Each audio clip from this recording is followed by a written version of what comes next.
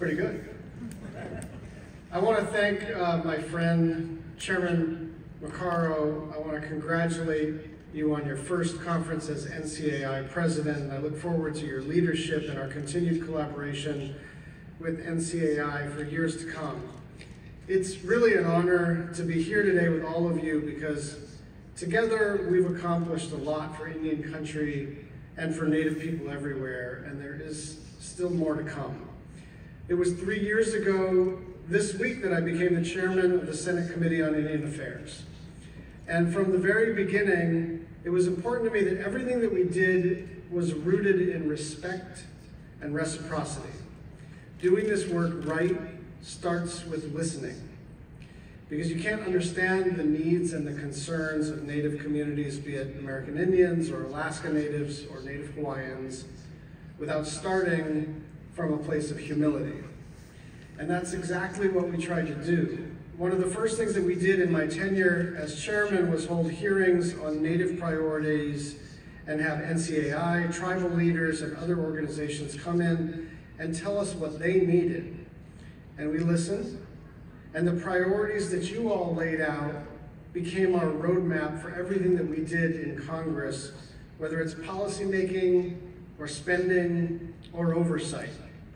Now, whenever Congress is crafting landmark pieces of legislation around climate, around infrastructure, around healthcare, around transportation, we make sure that there is a tribal title in each one. The Native communities have equities that are accounted for at every step, not hastily written as an afterthought, because Native issues are American issues. And I'm proud of what we've delivered so far.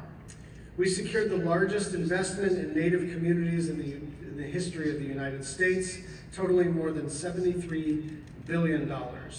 It was record funding to support a wide range of needs, including COVID-19 response and recovery efforts, Native healthcare and housing, water, sanitation, infrastructure, transportation projects, education, energy development, economic development, and more. The committee also had its most productive years in decades, helping to pass 18 bills into law. These bills covered everything from establishing Native American language resource centers to preventing exports of illegally held tribal cultural patrimony and promoting repatriation. We reauthorized the Violence Against Women Act to restore tribal criminal jurisdiction and help Native communities to keep their women, children, and their families safe. And we also doubled funding for Native healthcare and secured advanced appropriations to make sure that Indian Health Service is protected from funding disruptions in the event of a government shutdown. The progress we've made so far is real and it is meaningful, but it is cold comfort for people who don't have their basic healthcare needs met or people whose water is polluted, and so our work remains undone. We're currently working through dozens of bills covering a wide range of issues facing Native communities: Indian boarding schools, public safety, Indian water rights settlements, land into trust, hunting and gathering treaty rights, housing, Native language, and federal recognition, just to name a few. We're also hard at work on reauthorizing the HOSDA, ensuring Native communities, farmers, and producers are well represented in the Farm Bill, strengthening our oversight of NAGPRA and expediting repatriations, and responding to the fentanyl crisis. But none of this work is possible without tribal leaders, organizations like NCAI, and other advocates helping me, and our committee vice chair, Lisa Murkowski, and our staff, some of whom are with me here today, to get these priorities over the line.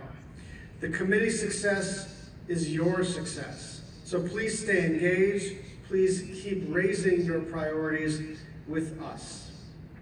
There's a saying I first heard from a former senator in the Senate, Barbara Mikulski, that stuck with me through my time as chair.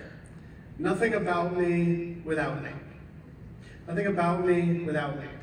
There is no doing this work without Native voices at the table telling us what you need, leading us to do the work that we need. We're going to keep listening to you. I'll allow the applause. Yeah,